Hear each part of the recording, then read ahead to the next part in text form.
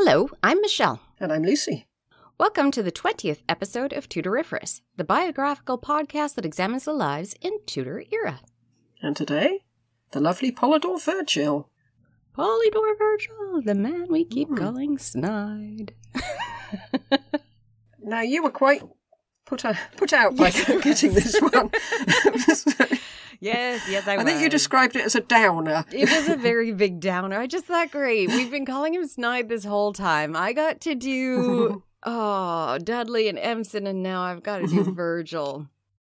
But... well, hopefully he's nicer than you thought. We shall see. But anyway, first... oh, gosh. Yes, given that you couldn't even remember that we'd recorded John de la Pole, I hope you're going to get the answers. Oops. Yes. Have we done him? Oh, man. Well, it's just, I kept thinking we had, but then I'm like, am I remembering his father? No. We did do him, right? Yeah. No, we did do him. Yeah. No, I must admit he's disappeared. I'm all engrossed in Philip the Fair now, so John de la Pole is a distant memory for me too. Yes. But anyway, the quiz. Oh, the quiz. Okay, let's go. Question 1. Who was his mother? Mrs. de la Pole? No, yeah, you know this. Warwick. No, I don't remember. Keep thinking who was his dad married to?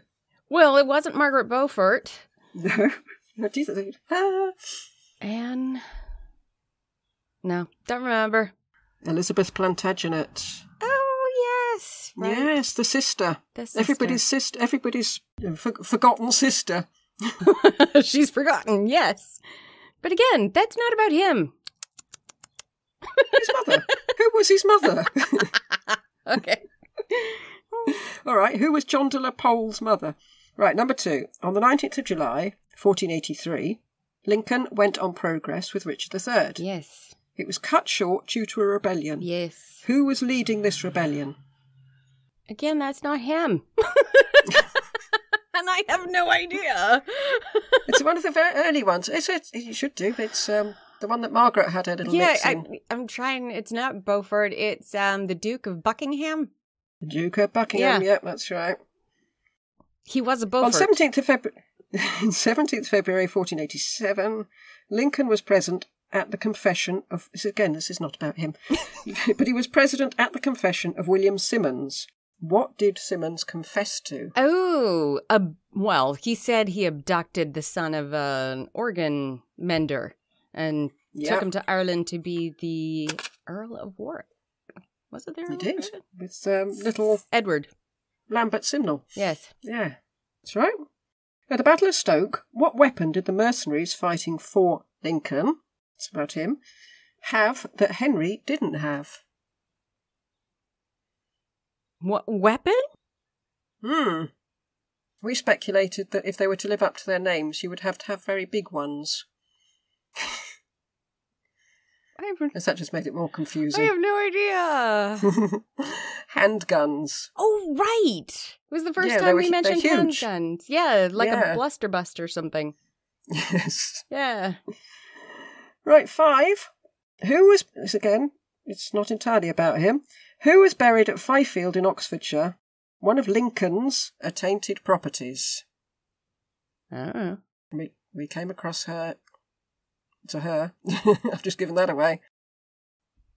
You felt very sorry for her. I feel sorry for a lot of people in these. Yeah, I felt sorry for her too. I don't know. Catherine Gordon. Oh, poor Catherine. Mrs. Perkin Warbeck. Yes. Right, well, it was a long time ago we recorded that. Also, you broke the rules again. I did break the rules again. Yeah, when I'm writing them, it seems, because I keep writing Lincoln and John de la Pole, it seems that they're about him. But then I said, when he was doing this, what was somebody else doing? Oh, man. I'm like, she's totally going to ask where he took over for Richard. And that was York. I know that one. Oh, that's true. Yeah. Okay.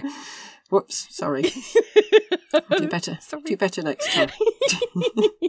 I seem to get the people that seem to have things done to them. Well, no, actually, he did go off and do stuff. I can't complain. Yeah, he did quite a bit. Yeah. On to Polydore Vergil. Looking forward to this one, because all the other ones, I feel I've got snippets of their lives, but Polydore Vergil, they're nothing. Yeah. Apart from the bits of his histories that have popped up, but not about him. There's a bit of a reason for that. Okay. Well, that was it. I hope you enjoyed the episode. Yeah, pretty much. No, we do have a bit. Come with me, if you will. It is a warm spring evening. The day was crisp in the morning, and then as it warmed up, you had managed to enjoy a quick break from the kitchens to listen to the birds outside while you had a bite of food. You're serving food at a great banquet this evening. It's your first time, and you are the youngest server at only 15. You've been practicing your graceful bow to present the dishes for weeks with the head server. Yesterday, he'd finally, grudgingly, said you don't look too much like a clumsy ox. You have cleaned up and been inspected to ensure your clothing is in order, and the towel over your shoulder is neatly folded. The server beside you got his ears boxed for not cleaning his nails well enough and sent off to correct that unforgivable lapse. You peek into the great hall at the dignitaries. All of the servers are hoping to be able to listen tonight. A number of scholars have gathered for debate, and you have all heard of the dispute between Erasmus and this newcomer, Polydore Vergil. You look curiously at the man. He's lean, dressed as a clergyman, clean-shaven. You've heard that he may be writing the history of England for Henry VII. You get a nasty smack from behind. The head server tells you to stop gawping and get into the kitchen. You need to line up to begin taking the food into the great hall. You quickly scamper into the kitchen and are given your dish. You line up with the others. You breathe deeply. You just keep repeating to yourself, don't drop the food. You step forward and dip, holding the platter forward and up for inspection at the head table. You can do this. If successful, you will be a server with a better income and better lodgings. You have an eye on another girl, but she does not respect people who aren't actively in the dining hall. The line begins to move, and with anxiety and excitement, you step forward. Polydore Vergil, the man we have been calling snide because of all the quotes we found from him, may possibly have been a footnote in this podcast if it wasn't for his interactions with the Tudor court, especially in his writing of the English history for the Tudor monarchy specifically. He's a lot more like Geoffrey Chaucer than I'd like, in that we still have his writings, but do not know a lot about the man himself.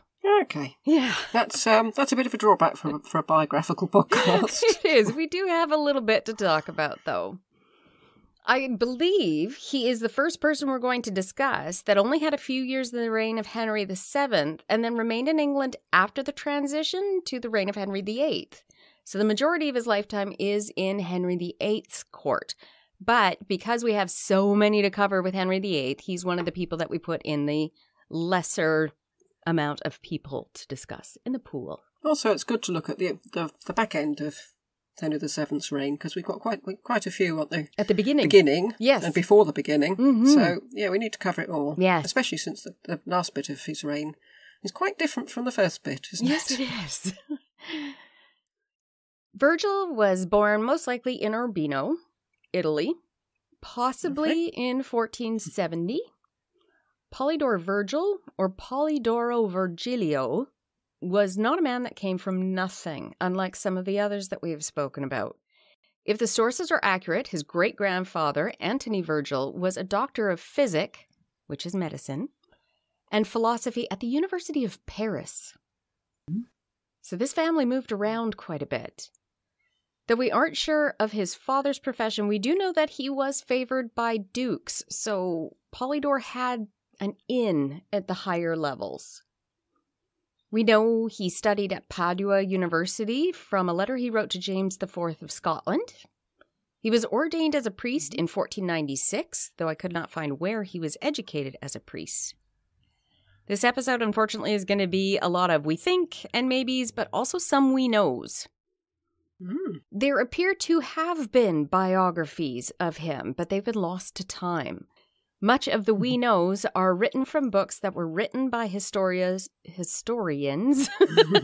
from decades, sometimes centuries earlier, that mention biographies that they researched.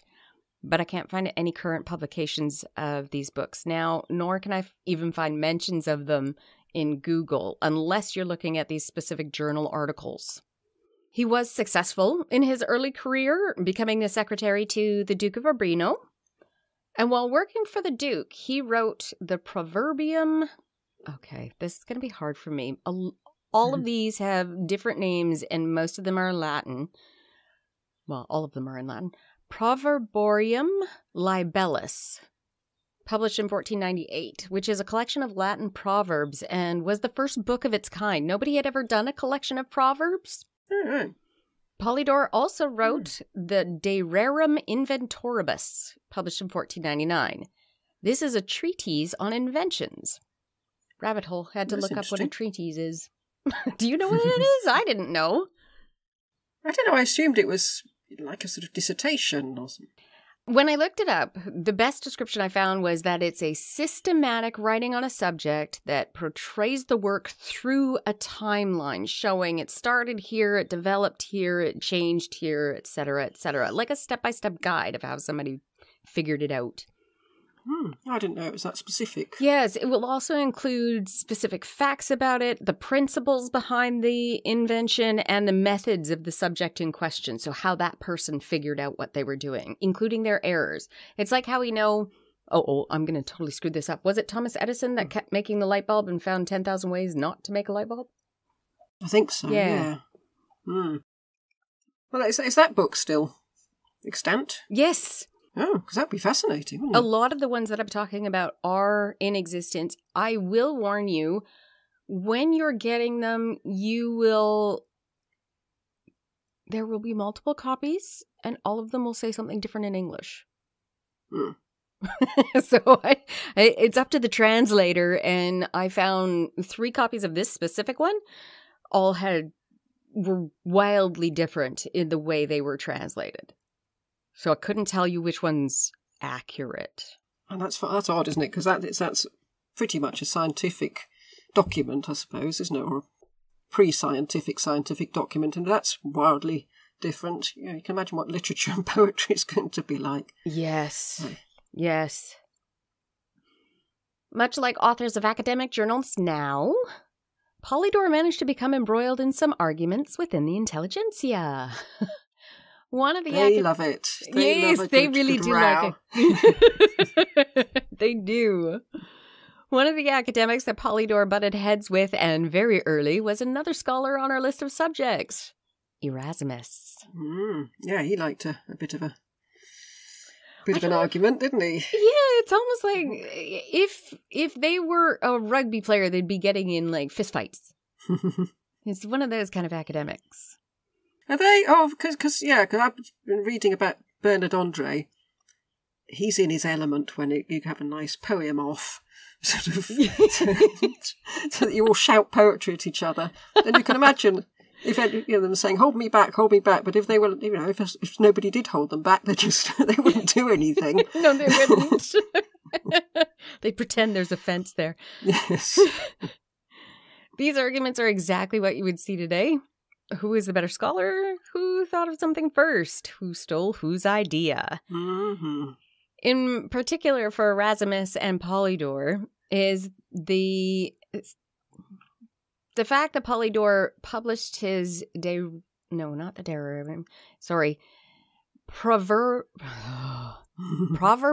Libellus. He said, I did it first. And Erasmus claimed he had published his before Polydore, though in reality, Polydore's was published 2 years earlier than Erasmus, and you can find that just by the published dates. They did work it out eventually, because there are records of them being friends and colleagues later, but I was going to say, did Erasmus just say, oh, well, fair enough, the best man won? It sounds as if they actually might have done. He did, but it's like 12 years later, he's still saying that, no, really, mine was published first.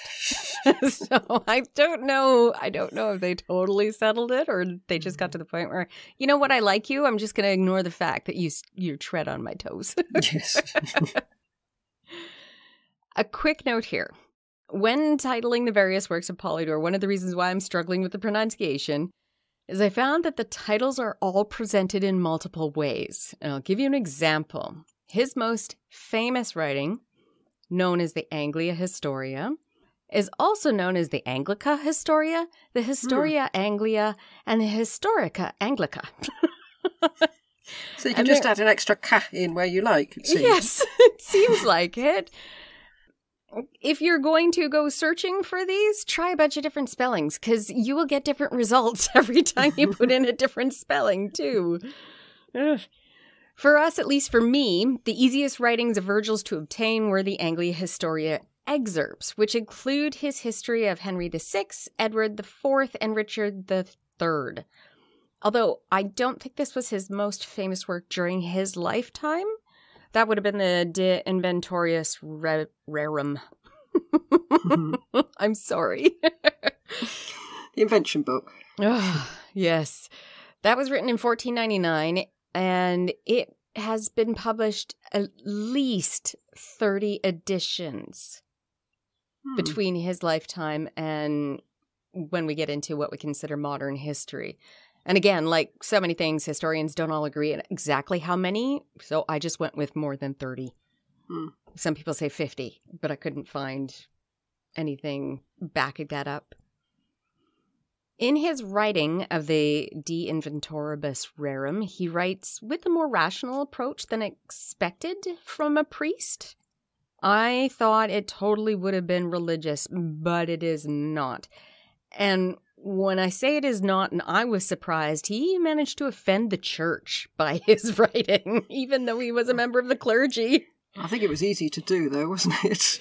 It was, but... You had to walk a very fine line, I think, at that time. Yeah, and he decided to hop over it like a long jump.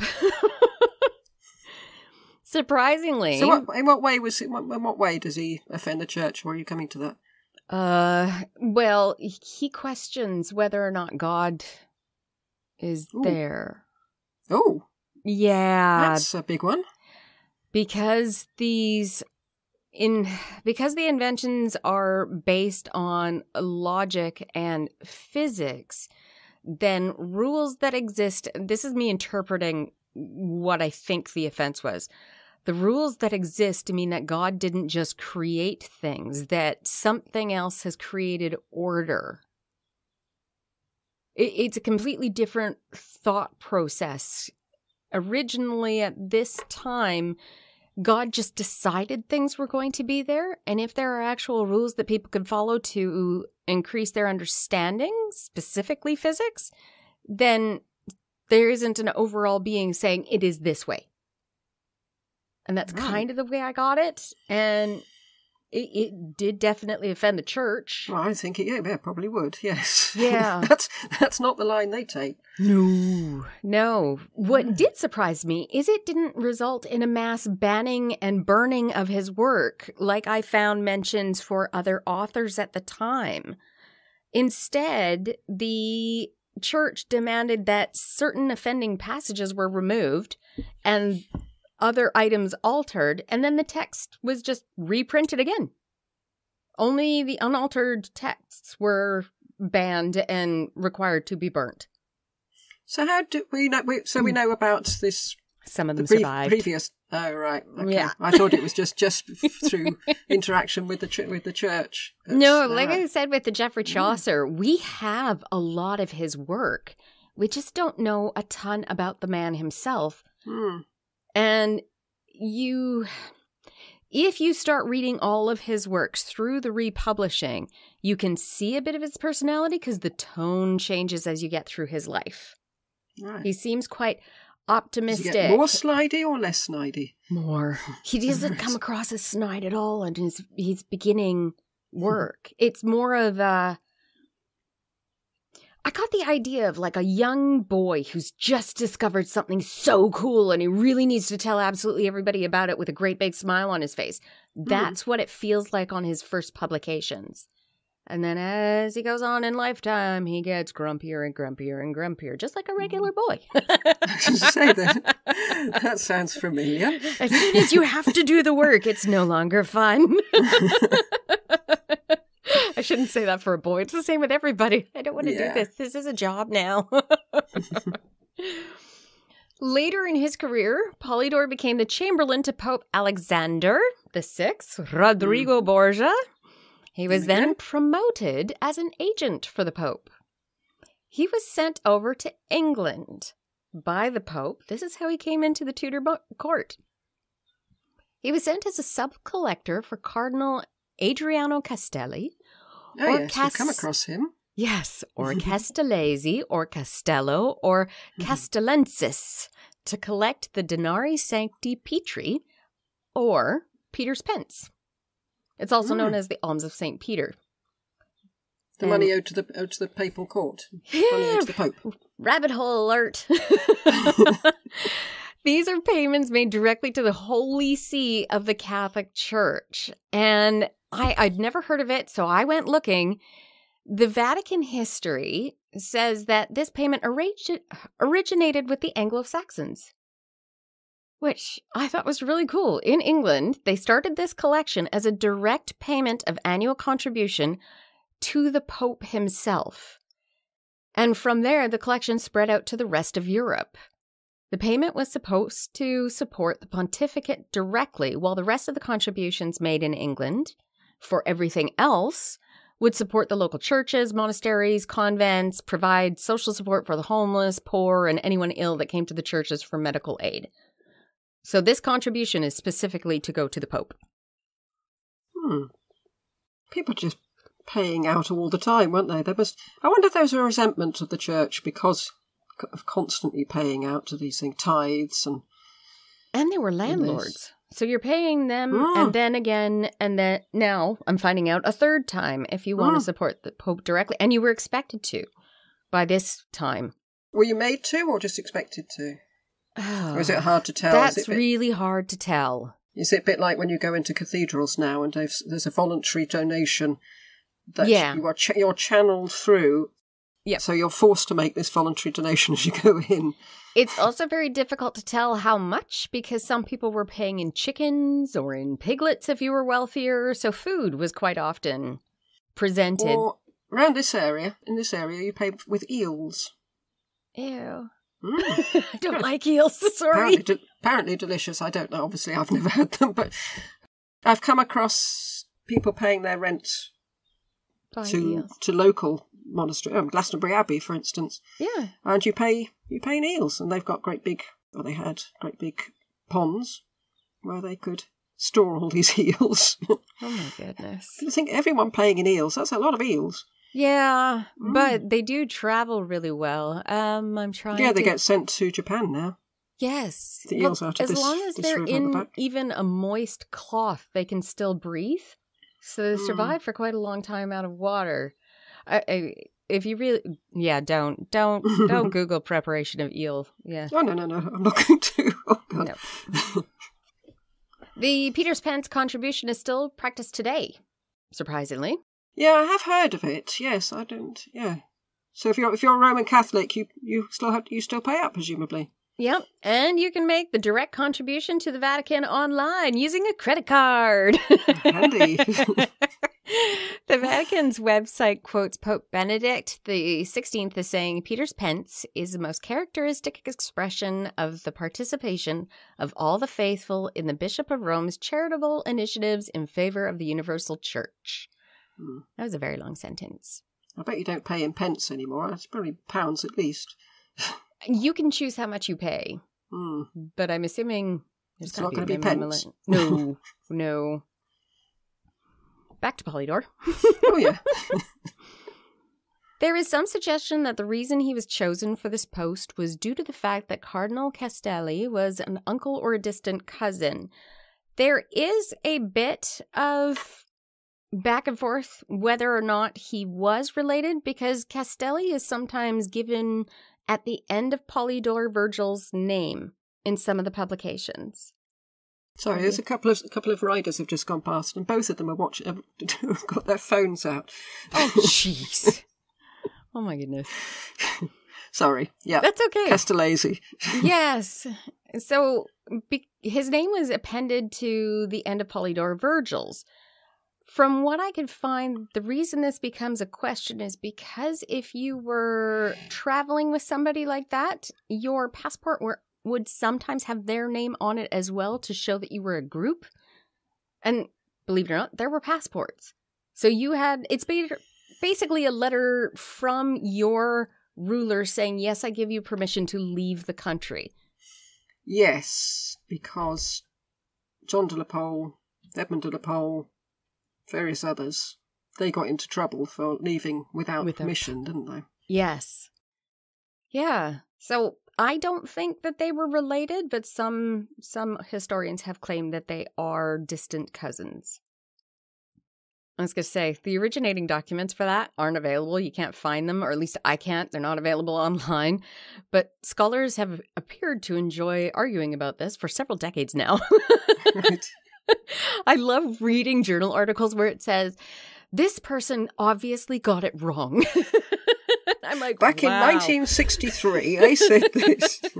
Not even in 1963, because we're going back to 1930-something. They obviously did not have the same abilities. And I'm like, whoa, you're really nasty. Let's draw out the swords. On guard. Oh, there's nothing like an academic to bear a grudge, is there? It's awesome. Even though he was an agent of the Pope, Vergil was actually under suspicion of sympathizing with Luther at the time.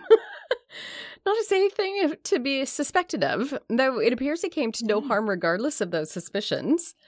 He seems to be sort of Teflon man, doesn't he? Because he has constant brushes with the church, but or a very doesn't fast stick. talker. Yes. Maybe he had charm.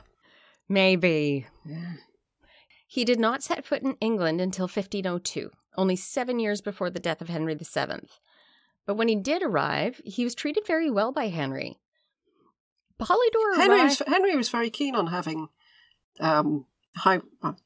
high-ranking or intelligent foreigners in his court, wasn't it? He made it more sophisticated, made us look less of a backwater. Yes. So, yeah, I should imagine he probably did welcome him. Yes. Also, the Renaissance was now in full swing in England, and everyone it came across as an obsession about anything Italian, which included its scholars. So Polydore was immediately welcomed. There was no, you need to take time to impress me. It was just like, come in. Yes.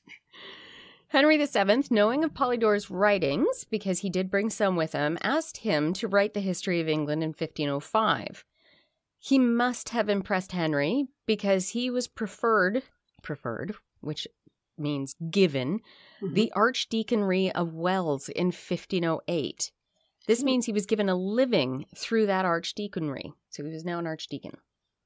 He was also rewarded with canonries in Lincoln, Hereford, and St. Paul's, where he would live and write later. I was going to say, if you're expected actually to work in these places, you can't get much further away than Wells and Lincoln. Yeah, that's Wells what I was Wells wondering. is just up the road from here. Lincoln is way over to the east. And he was given those positions concurrently, so at the exact same time. So I don't know how he would have done the work for both. I don't think you're expected to go to these places, are you? They're just nominal, and you just get your money. Sinecures, that's the word. Yeah. Sinecures, yeah. I mean, you'd be just riding backwards and forwards the whole time with it. I can't see it happening. We do know that he did visit each, so maybe he did it on a circuit, had people underneath him, and then he would go around kind of like a judge, figuring out and settling things. These are the locations where he began his history of England in Latin. The history consists of 26 or 27 books. It is a very large writing piece, so I'm not surprised it took him years. It began during the reign of Henry VII, but finished it late in Henry VIII's reign. And does it cover? Does he write right up to the point of his death? Or when does it finish? It finishes when he, before he dies. Yeah. Yeah, but it starts, I'm trying to remember. Is it 700 AD? I think right after Bede. It's if you have thousands and thousands and thousands of dollars, you can get copies of it printed. I bought one of the cheaper ones, which was the excerpts. It's those 3 reigns, and it was quite expensive because they're not regular print. When you pay for it, you're actually paying for them to print a single item of it. So it is quite expensive, but you can get the entire thing. If anybody's interested and you're in British Columbia, Simon Fraser University has a copy that you are able to read. You have to wear gloves, you have to do an appointment, but yes, they do have a copy. Through the links... Do we know how many copies are left? There are 4 in Canada that I'm aware of. Oh, right. Well, presumably quite a lot then. It was printed so many times that I'm not surprised that it still exists for how often. Also, there's another reason it's still around, and I'll explain that in a little while. Okay. Through his links with Henry VII and his writing of the history, Polydore was naturalized as an English citizen in 1510 by Henry VIII.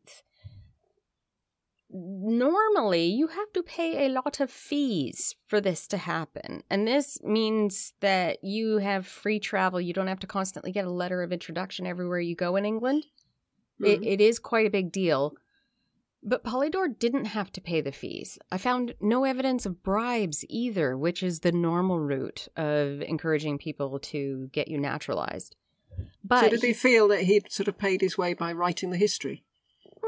Or was paying his way by writing the history? I'm not sure. We do know that he also kept some seriously historically famous company.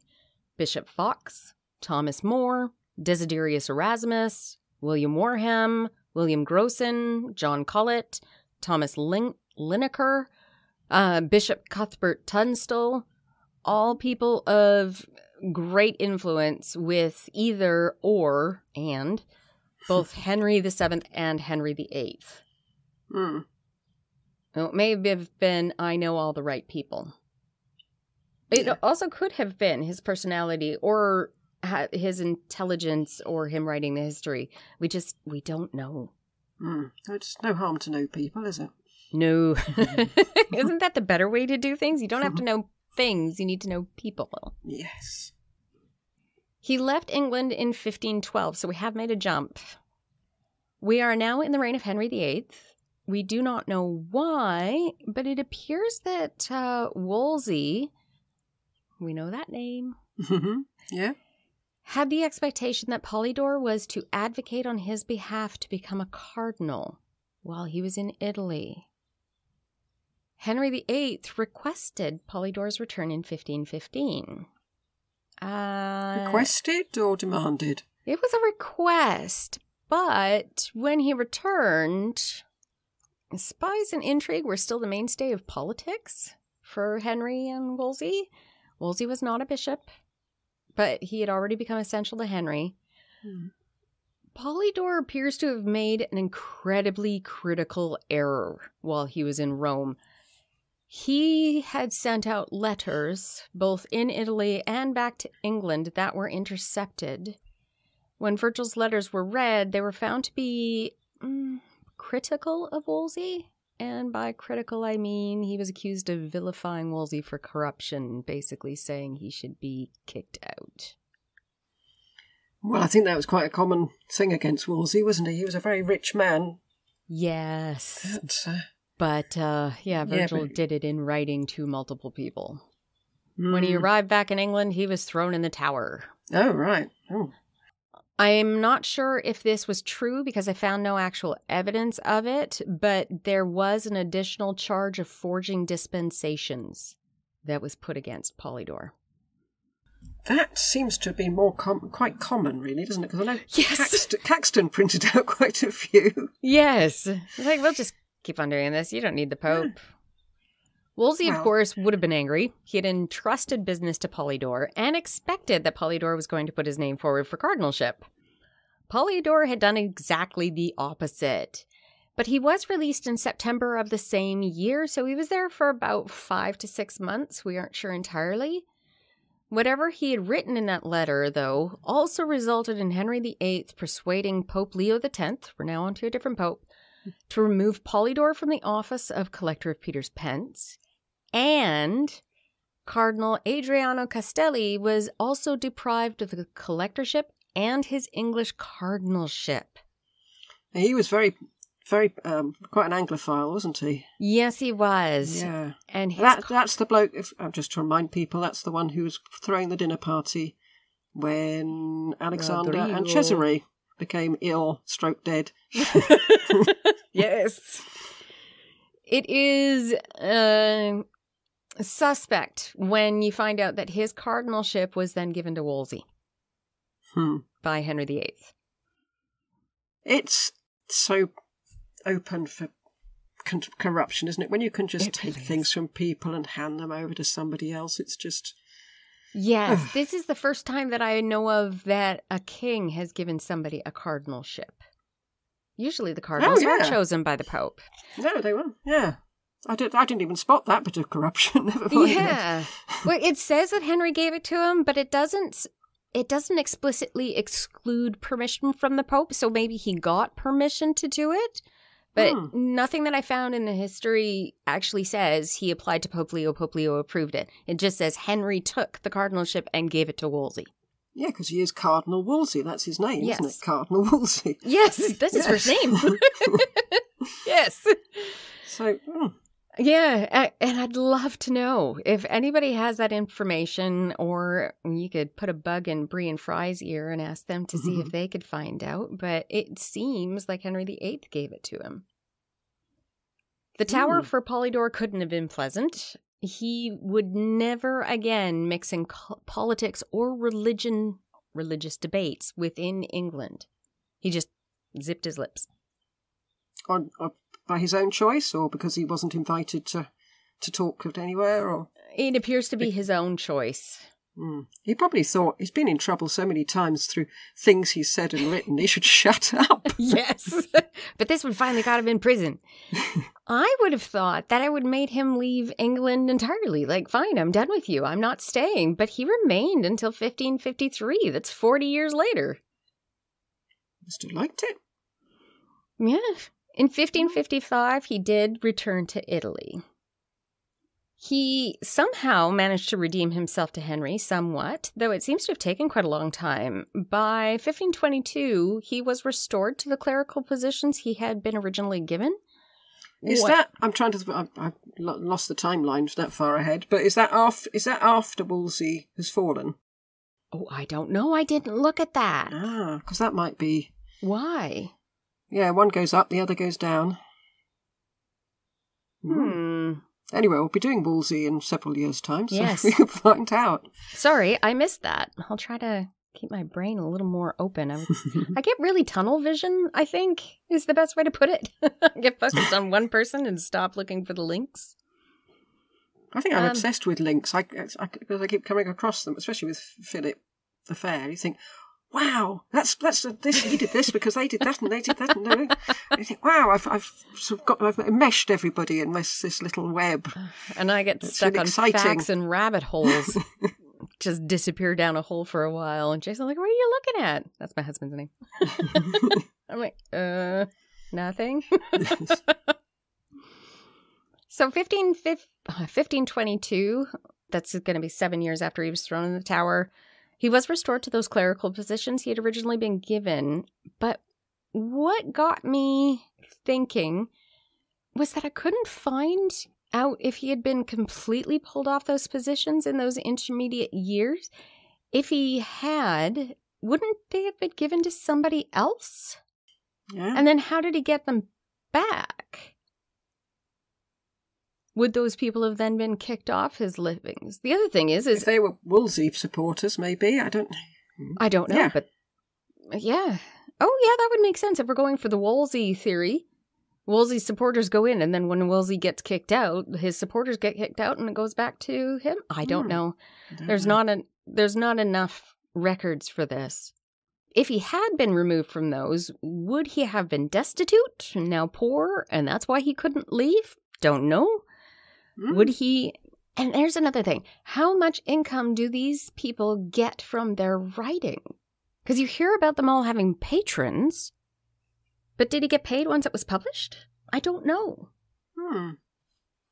Yeah, I mean, presumably you're not being paid while you're doing it, like most writers. Yeah, well, they get paid for doing it by patrons. Yeah, that's true. If you've been asked to do it, that's a bit different, isn't it? Yes. A bit like being asked by a publisher to being given an advance. The Duke of Urbino was the one who was paying him as a patron for the first 2 books that I mentioned, and they're dedicated to him. Because he was the patron. But once they're published, I have no idea if they get paid for every time they get sold. Sometimes the patron changes, doesn't it, on different printings? Yes. So if the first one dies or falls out of favour or you fall out with them, suddenly a different patron pops up at the beginning on the dedication. Yes. I don't know. It's an interesting thing. There's no accounting detail that survives that tells us how these writers actually made their livings. So I'm not sure. We can say that Polydore may be considered one of the most well-known and published Tudor scholar historians. Author Eugene Porter calls him England's first modern historian. This was not because of his birth in England, but because we found patrons that funded his work and life and his method of studying. So the Anglia Historia was one of particular interest to Henry VII as he commissioned it to be written, but I doubt it met his approval. I've come across several quotes in it that other historians have quoted, and you think, really? He got that past Henry? Yes. That seems very strange, because sometimes they seem to go completely opposite, but maybe if he is quite outspoken and says his mind anyway. Yeah, just says it. The first publications are pro-Tudor. Right. But even though they are, Henry VII had, I want to say, attempted to link his family with King Arthur. Yeah. Going so far as to name his son Arthur and claiming him to be the new Arthur. Polydore, in his critical look at the history, even in the first publications, denied the existence of King Arthur. He said he seems very different, because we're going to be doing a special episode on Bernard André. Yes. Who is happy to say whatever the king wants him to say. So I think they're going to be quite good if we put them back to back, these episodes, and you can see how 2 people approach history very differently. He made me laugh, Bernard André. He did. Polydore made me go, ooh, like, how did you not get in so much trouble? Have you got examples? We do. Right. Specifically for this, for the King Arthur, obviously not a way to stay in Henry's good graces. Mm-hmm. But where it becomes a question is we don't know if that portion was written during Henry VII's lifetime.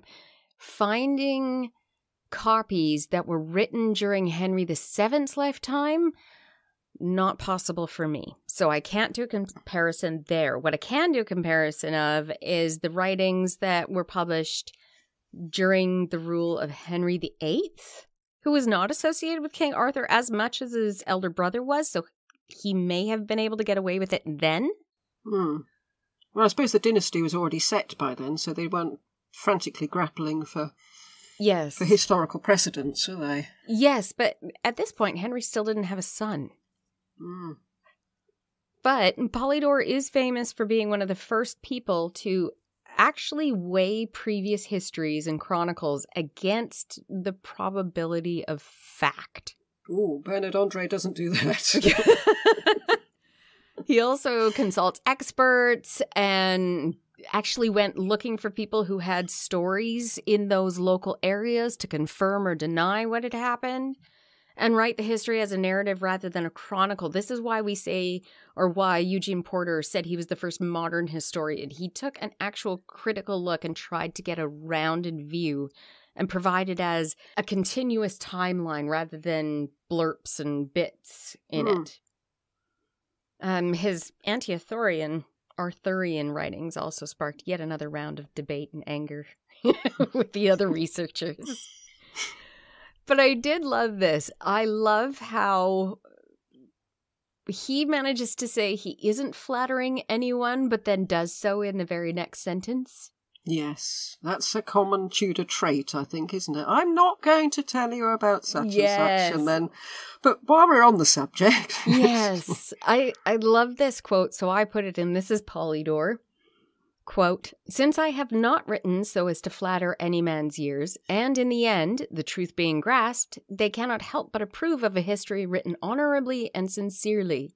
And you particularly among your Englishmen, most puissant king, if in your grace, gravity, and wisdom you will not disdain, as I am confident you will not, to do this open-mindedly, then I shall deem myself to have reaped the richest reward for all the years of effort I have spent in the writing." I'm not going to flatter you, but you're the best. Yes. Oh, if you think that's flattery, wait till we get to Bernard Andre. Okay. I can't wait. Oh, is he going to be like sickeningly sweet? You're cringing. Oh, blimey, yeah. You'll have to put in some quotes then. Polydore, on something that I did approve of, was rather critical of the history written by Geoffrey of Monmouth. Yes. He was a great one for fantasy. For making legend fact, wasn't he? Yes. If anyone out there is listening to the Rex Factor podcast in the early years, you will know why. Geoffrey's history is heavily peppered with out-and-out fantasy. It didn't exist, didn't happen. I can't remember. I believe at one point he talks about dragons. There were dragons in those days, surely. There were, yes, of course there were, and unicorns. They still believed in unicorns. You couldn't find them. Polydore's views that Arthur was nothing but fantasy, and he was adamant that it was nothing but fantasy. Yeah, he'd still be lynched around here, I think, if you go to Glastonbury and say that Arthur doesn't exist. Oh my gosh. Well, it resulted in him having to defend his opinion from attack. He was quite nastily treated for a while. But while he is critical of Geoffrey's history, he himself was making errors that some dismiss as being expected due to the fact that he was a foreigner.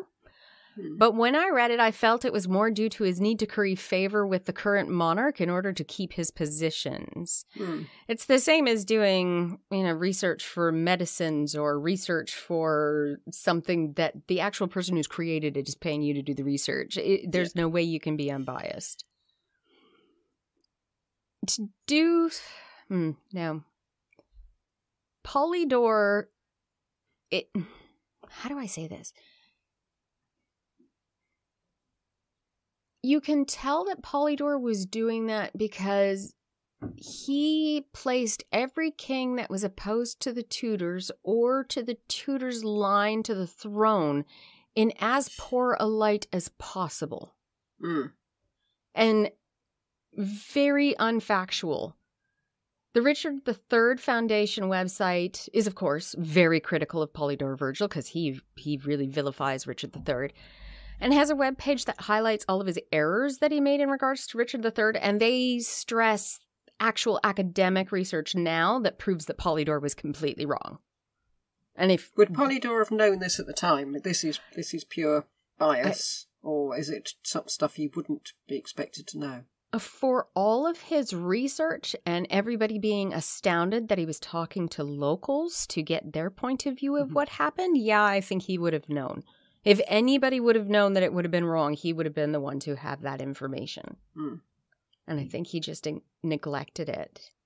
But were there any historians at the time saying, well, that Richard, he had a point, or anything? I mean, weren't they paid? They were paid to vilify Richard. I think so. I think it was just smart because at that point you've got Empson and Dudley snapping up people and throwing them in prison. I'm amazed Polydore got away with some of the stuff he did.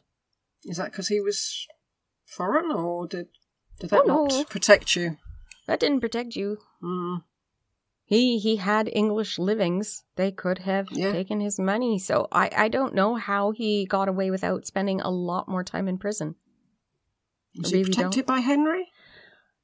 Again, I have no idea. We don't have enough. And I really wish we had those biographies that are hinted at. That's one of my biggest irks when we're doing the research, is when everybody's like, well, if you read this biography, I'd love to. Where is it? Give it to me. But no, it doesn't exist. If you're interested in reading a translation of the section of the Historia Anglia in regards to Richard, the History of English the History of English podcast website has a page with translations, and they're really good. If we can, we'll post it on our website in the episode notes. I think we can. There's nothing wrong with us posting their website link, right? We're not. No, I wouldn't have thought so. No, we should do anyway. It's a brilliant podcast. Oh, I love that podcast. David has one of those voices and manner of talking that I call cozy. He's just somebody that you can put on and listen to all day. I love that podcast. The final edition of the Historia Anglia was also not terribly favorable to the Tudors. So like I explained earlier, when you get farther and farther away from Henry VII, the nastier and nastier the editions become. Is that because he's had so many bad experiences? But yeah. So many hits with authority and come out quite badly. That's what it feels like. So a lot of the quotes that we've got are on only or in later editions and later times in his life. Unless he's talking about somebody else. Then it's whoever he's in favor of seems to be the one that he's trying to keep happy. When I read portions of these books, you could almost read the mood change. You could see where one edition kept the original, but then this is from a different edition.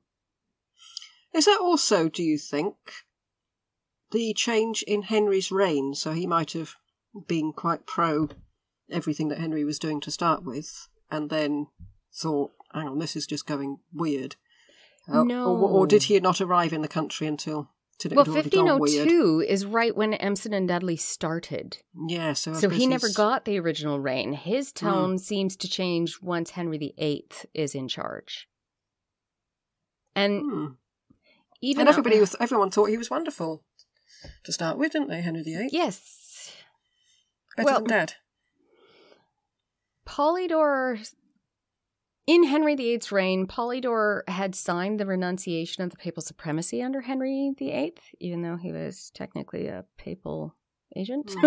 In 1536, so quite a bit of time down the road, he felt very keenly that Catherine of Aragon had been badly mistreated and that the Catholic Church had been betrayed, but he kept it to himself until he was out of England with no reason to return. Very wise, I would think. Yes. He made his views known quite blatantly through a final edited version of the Anglica Historia. And through it, I think he got kind of a revenge on the Tudor monarchs. This may be why we get a feel of side quotations. So in the first publications and in his letters about other people, we see that he's highlighting everyone else's failings, almost as if he's trying to make the Tudors look better. But once he's out of England and not going back, you can see all these nasty comments about the Tudors, how they were reigning, pop into his publications. So, yeah, you can almost see, like, I'm going to get back at you, and this is going to be there for the entirety of history. So it's a bit of revenge. Yeah, so it's just as well we've done him, because we just thought he was a snide man, but obviously he has reason to be so. He can now he can speak his mind because he's not in the country. So yes. So the first snide comments are against other people, which is a lot of the comments that we've got. And if you read the whole text before you get to that quote, it's also saying Henry's amazing or his agents are great and this person is not a good person. Very much, I'm backing this horse. And then his final version is exactly the opposite. These people are evil, they're this, they're that, they're this. And it just kept on going. It has a very different tone, but it made me think of all the times that somebody's been angry. And I'm sure everyone can remember writing a text or an email that was sent when they were angry and wished they could take back. Or drunk. Or drunk. I'm pretty sure this is Polydore's version. It just happens to be a great big publication. Yeah, also, it's not as if he pressed send and then thought, oh, God, what have I done? No. You know, this takes a while, doesn't it? Yes, It's it got to does. be printed and published. And to go through and specifically change certain areas to make it be more nasty to one person, like that would take a lot of time and research. Wouldn't you calm down during that time? I don't know. Maybe he's not the type that does calm down. Yeah. So what did he say? What did we got specific examples of what he said about Henry VII and VIII? I didn't want to go into specific examples just because if I did that, I'd have to give you 6 versions of the translation. Everybody's welcome to go read his historic books. If you go to Oxford or if you study history, they are still taught in England. And you can right. So when you say if you go to Oxford, you don't mean if I jump on the train and go to Oxford, you mean if I've got to go to Oxford or Cambridge University. You can study them there. There's actually classes on them. Well, I've probably left that a bit late now, I think. No. You can still do it. He was a prolific writer. The earliest still known, and I'm going to say still known because there are hints that he wrote a lot more that just has disappeared. They weren't republished. We don't have any copies. His earliest known is a commentary on Marcus Valerius Marialis, a.k.a. Martial's epigrams. Oh, yeah. These are satirical statements on a wide variety of subjects, and Polydore wrote that in 1496. I know one of them. Really? What is it? Yes. It's, hang on, let me get this right. So, I can't remember the name of the person that he's getting at, but it says Julius, or whatever his name was. His hair is black, but his eyebrows are grey, and I don't think he dyes his eyebrows. That's awesome. That's come down to us from hundreds and hundreds and hundreds of years. Oh my gosh, that's amazing. Yes, you can still buy Martial's epigrams. They still exist in book published form. It's amazing how many things keep going. The Proverbium Libellus was written in 1498, and Erasmus's version was published in 1500. So there is an actual physical difference in the copies. Polydore Vergil's was written first. This is a Latin proverb collection. At first, I thought this would be a small publication. I'm thinking like a little tiny booklet until I found references to the fact that there's over 300 proverbs in the original publication. And the second publication added another 431 proverbs from the Bible. So it had to be a significant book, not something minor. And that was what brought him to the attention of Henry VII. So I wonder what you're meant to do with them, whether they're like these things you get with an inspirational thought for every day or something like that. Maybe. Is that how you're meant to use the book? Those were intended to create a record of proverbs from throughout Italy, almost as gathering a cultural record. Yeah. That seems to have been his intent. Like you get people collecting folk stories. Yeah, so, exactly. The Anglicae Historia Libri, 26th, so yet another name for that, is the English history in 26 books, 27 books in other publications. I'm not sure how they decided which one would be split up. This is his most famous work currently, and that is due to an order of the Privy Council in 1582 under King James I of England, 6th of Scotland, who made it required reading in all schools. Oh. That's why it's still in publication, why there are so many versions of it. Presumably because it's the only book of its type that started back in the 8th century and carried on and to the modern day as far as they were concerned. What at the time was thought to be proper history, you know, unbiased. No. Yeah, well, I'm sure it's if you've got Geoffrey of Monmouth and you've got Polydore Vergil, you've got proper history of Polydore, I should think. Yes, it is better. It's definitely a step up. Then we have the Commentariolum in Dominicam Precem. 1525 was when that was written, and it's a commentary on the Lord's Prayer. Yet another book that got him in trouble with the church. He doesn't learn. No. So this one was interesting. There are apparently multiple copies. The one copy that I read didn't seem to be something that would get him in trouble. But I'm assuming the first one did. So is this another one that they said, right, tone it down and then you can reprint? Probably. We don't have a record on that, but if you read some earlier journal articles and publications, what they are saying is not what I read in that commentary. So I'm thinking there were multiple versions.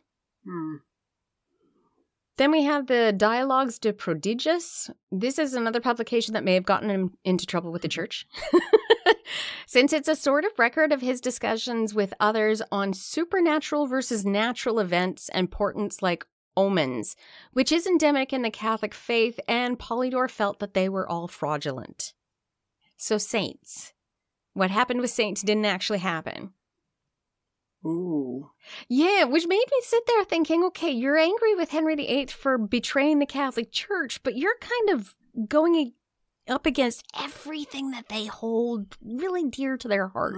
I'm beginning to like him a lot more, though. He seems to be quite logical and rational for his age. He is very, very logical and rational. I think that's what keeps getting him into trouble. He's like, no, that can't happen. Because he doesn't live in a rational age. He's living in the wrong time, isn't he? No, he doesn't.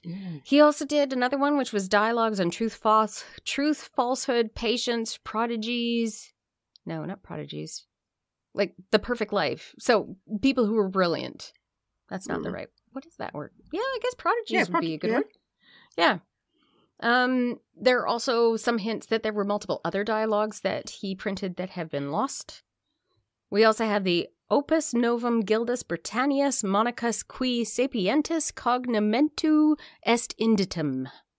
In 1525.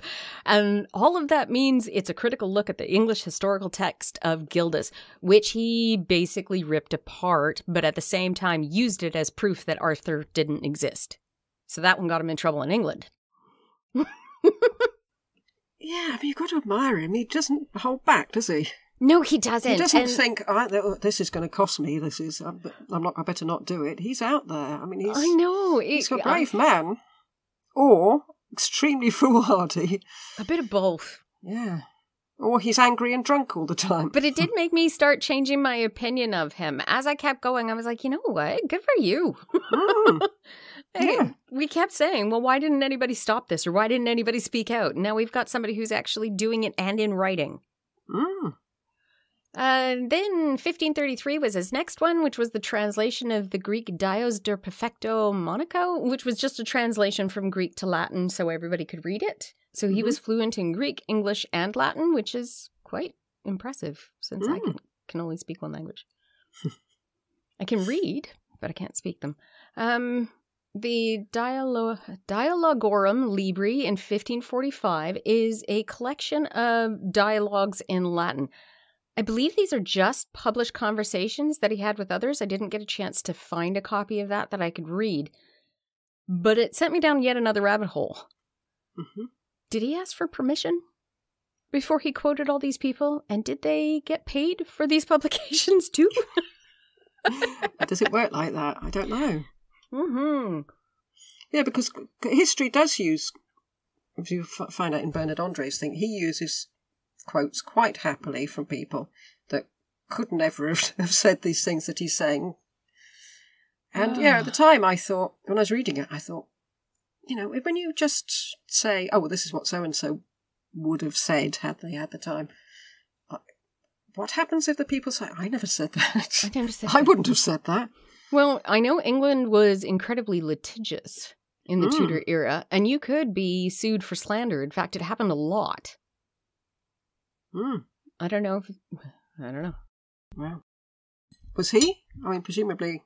I didn't find any record of him being taken to court other than him being in the Tower. But then I don't have records to all the court records. And by that I mean, like, judicial court. Yeah, we'd have to wade through quite a lot to find out. Yes.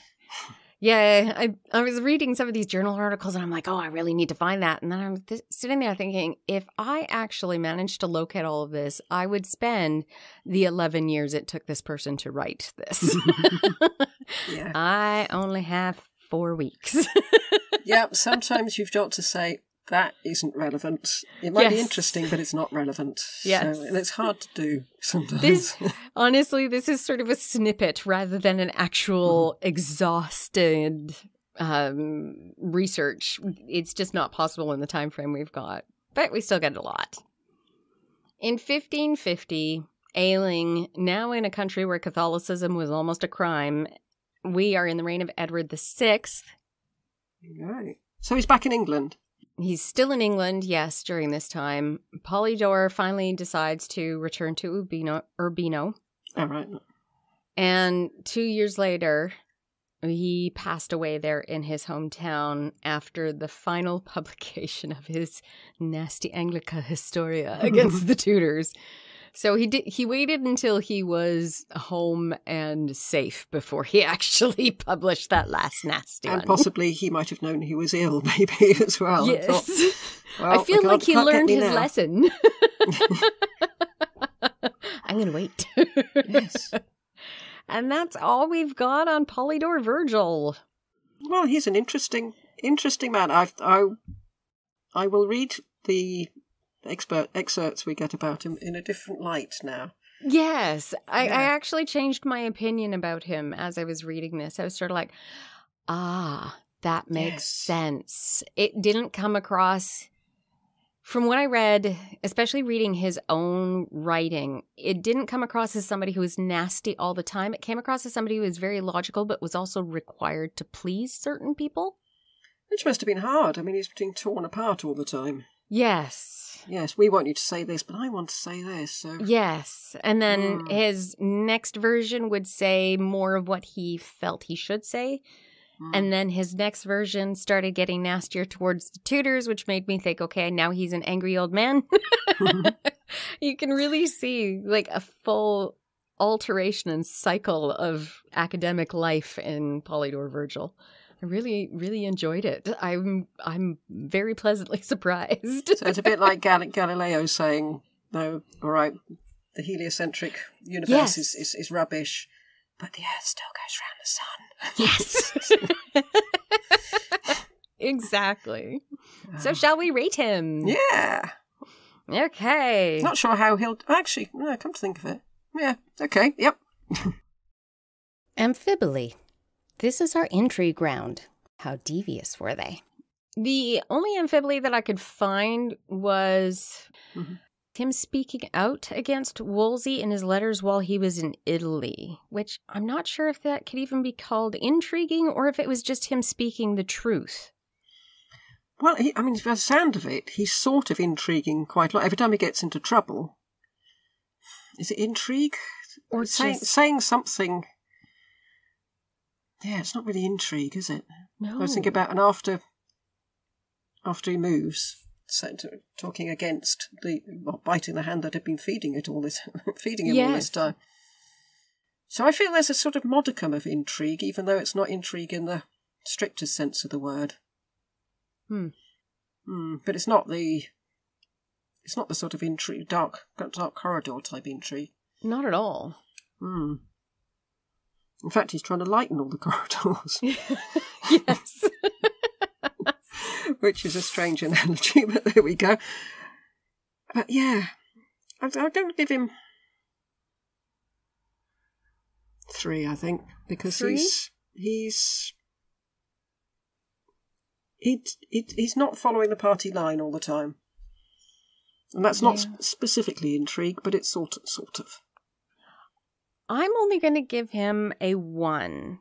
He, in my mind, intrigue is definitely fine going against somebody, trying to take somebody else down, and he never does. I suppose he sort of did with Wolsey if we knew all the. Oh yeah. The information. Okay, I'll give him a 2. That's as high as I'm going. Anti-peristasis. Anti-peristasis. This is rise and fall. Did they climb or plummet? Polydore barely changed his status. He came from an influential family, remained influential throughout his life except for the brief time he was in the Tower. He did lose his position as collector of Peter's pence, but he retained his livings when he was back in favor, which tells me they were not really parceled out to others, because maybe then he wouldn't have gotten the same positions back. But he didn't it's miraculous, really, that he did stay the same. Because he was walking on eggshells for quite a lot of his life, wasn't he? Yes, he was. But he also stomped on those eggshells quite hard sometimes. Yes. Yeah, but I'm going to give him 1 for having retained his relative level in life, even when he seemed almost to have a suicidal desire to throw himself out of it. Yeah, I agree with that, especially the suicidal. Shoot myself on the back. Martyrdom. How far were they willing to go? This again, the only thing we can pull on is the letters that he wrote while he was in Italy, speaking out against Wolsey's corruption. He spoke out so often, and it could have really got him into trouble, but he still kept doing it. So I think he has got. There is martyrdom though. He didn't die for what he said, but he could have done. But once he was punished for it in the Tower, he never again mixed in religious disputes or politics. He didn't even write his nasty version of the Tudors until he left and knew he would never be returning, and he was safe from retribution. But plenty of people didn't speak out, I suppose. Very true. Did. Very true. So I think he deserves a bit. Yeah, I mean, he's not a martyr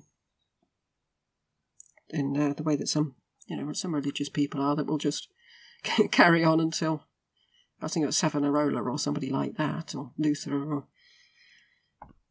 But I'll give him a 3, because he's a brave man to speak out at all, I think. Okay, a 3. I'm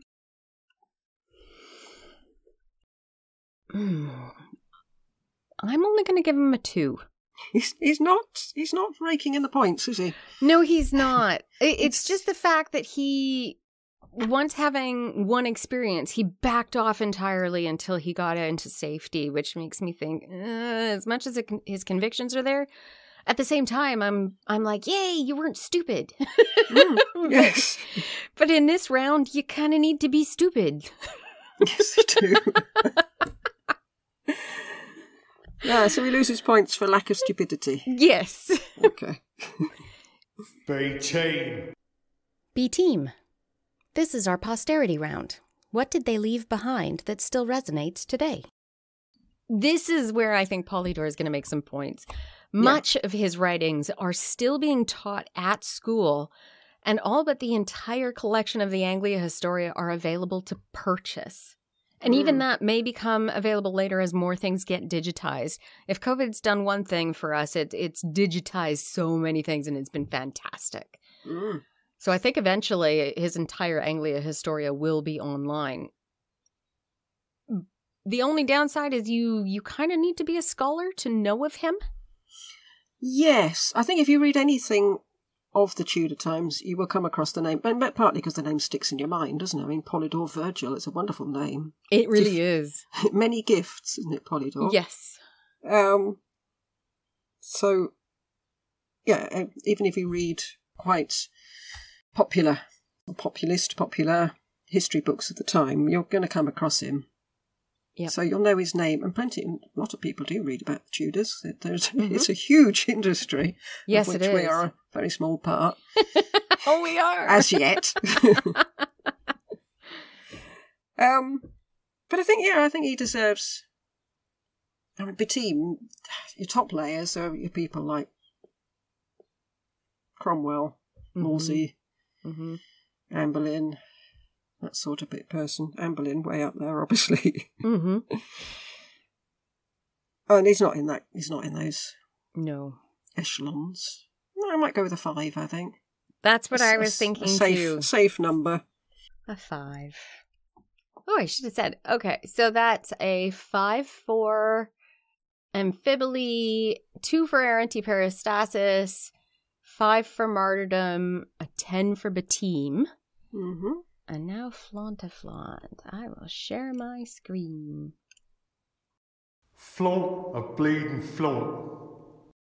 Flauntaflaunt. This is our portraiture round. Can you move him along a little bit? Up or down? That way. Unless hang on, I'll move my. I'll try to switch off the Audacity. Uh-oh. Sorry, I jiggled something. Oh, there we are. I've got him now. Quite a nose. Quite a nose. That's the first thing I thought of too. And we have 2. This is him younger. And this is him older. Same nose. Exactly Very much the same nose. It's almost as if they kept the nose and changed the rest of the face, isn't it? Yeah. Well, his nose did get longer. The hair's the same. Do you want to describe the image? Yeah, it's quite... It's a drawing. A sketch. I presume, was it made at the time, or...? It's an etching, and it is contemporary. This is a what he looks credible likeness of him. He's quite drawn in the face. Yeah. Almost haggard. This is after his time in the tower. No, so right. maybe It doesn't do you any good, does it? No. He's wearing very simple clerical clothes. He's got sort of slightly grizzled hair. Yes. It's the same Tudor cut, that almost like ear length, straight across the back hair. He's got downturned lips. He looks very serious. Yes, he's not one for a laugh by the look of him. No. But if that's what he looks like, that's what he looks like. So I mean, we've got to accept. As for Flauntaflaunt, what more could you want than a picture of him? Except there's no symbolism in his portrait. He's holding a book of some sort, but you can't tell what it is. No. And he's can't pointing. even tell if it's a book. I don't know what it is if it isn't. It's got a cross on it, but not a religious cross. I mean, an X. Yeah. And he's pointing at people. People often did in those days, didn't they, in their pictures? I never know what they're pointing at, but they always seem to be pointing. Oh, look over there. Yes, I mean, it's a good picture. If it looks like him, then it's an interesting face. But as you say, we haven't got any of the fruity stuff. No. So 5, I think. Wow, you're going high. But I thought, I mean, there's plenty of them. We don't have a pic. I mean, yeah, I don't suppose we've got an action figure of Polydore, have we? No, we don't. Sitting there at his desk with his quill. Yeah. I mean, a couple of them we had to rely on the action figure. At least we got a picture here. Very true. Yeah, maybe Very 4. true. Maybe 4, because we haven't got... Okay. Yeah. That's what I was thinking. I was thinking a 4. So we combine those and divide by 2. So that is a 4 for Flauntaflaunt. So his total score altogether... Not a lot. No, 26. It's not really... The rounds weren't made for him, really, were they? No, but he did beat out Edward Plantagenet, Arthur Tudor... Just those 2. And they died very young, both of them. They did. Final question. Dun, dun, dun. Are they too delicious, or what? It's it's quite an interesting one, this, isn't it? Because he's not the character I thought he was going to be. No, me either. I'm almost tempted to say yes. And I'm not sure why. Maybe because I've read Bernard Andre and I can see just how awful it could be. But yeah, he didn't. I'm trying to think on what basis I would be saying yes. Which implies it's probably a no. Yes, I'm not feeling it for him. I wish we had a sort of also ran section that we could put in. We could say, no, you were interesting, but you haven't quite got what it takes. Yeah. Unfortunately, he probably. Well, I was going to say he suffers from a lack of knowledge about him, but we do actually know quite a lot about him through his writing. I mean, we know what he thought, but I think no, sadly. I think no too. Yeah. Oh, sorry, Polydore. Very tempted. Just partly so we got someone a bit different, because we've got a bit samey all our yes, people, and there aren't many of them. No, but just think how worried we were that we would just say yes to all of them. Yes, but we're getting more no's than anything else, I think. Many, many, many more no's. Yes, but nope. Polydore Vergil, I'm sorry, you are not too delicious. You're Tudor mediocre.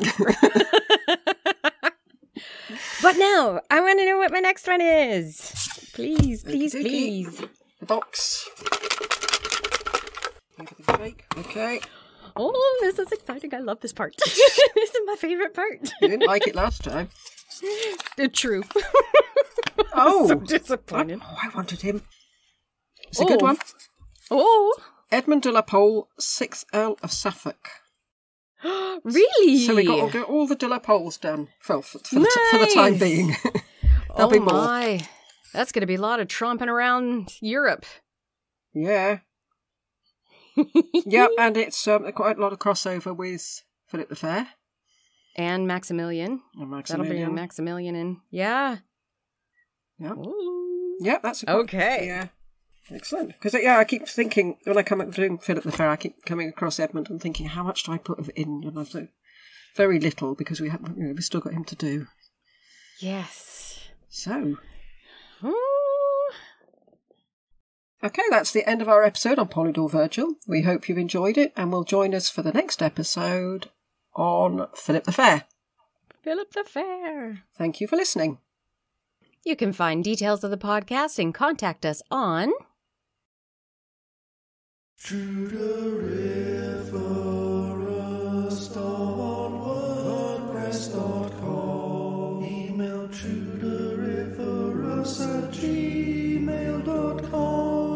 We're on Podbean and all the usual platforms. Also Facebook and Twitter and Instagram. But we will drink together, and you shall bear a better witness back than words. There is history in all men's lives. Goodbye. Goodbye.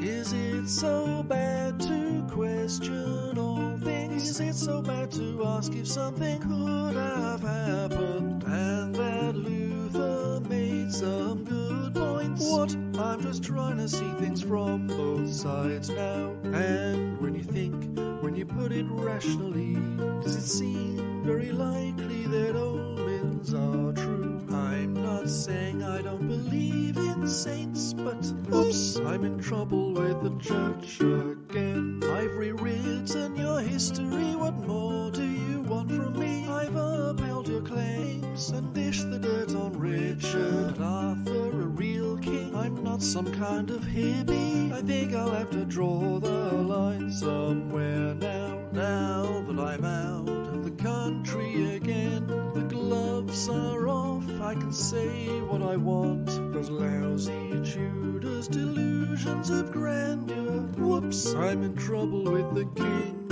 again.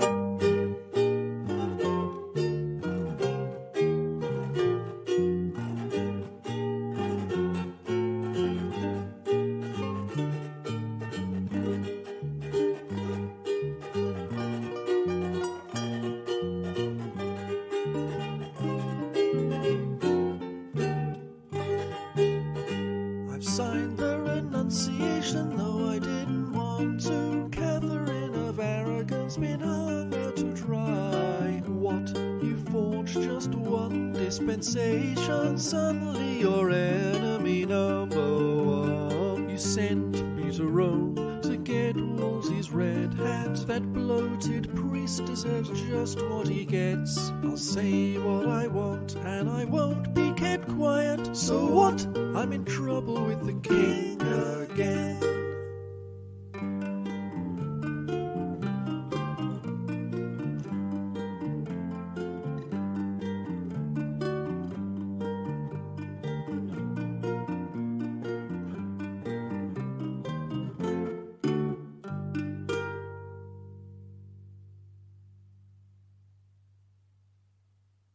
Yep. It feels weird. This one was so short. And it's broad daylight outside, so it's very strange. Daylight and sunny.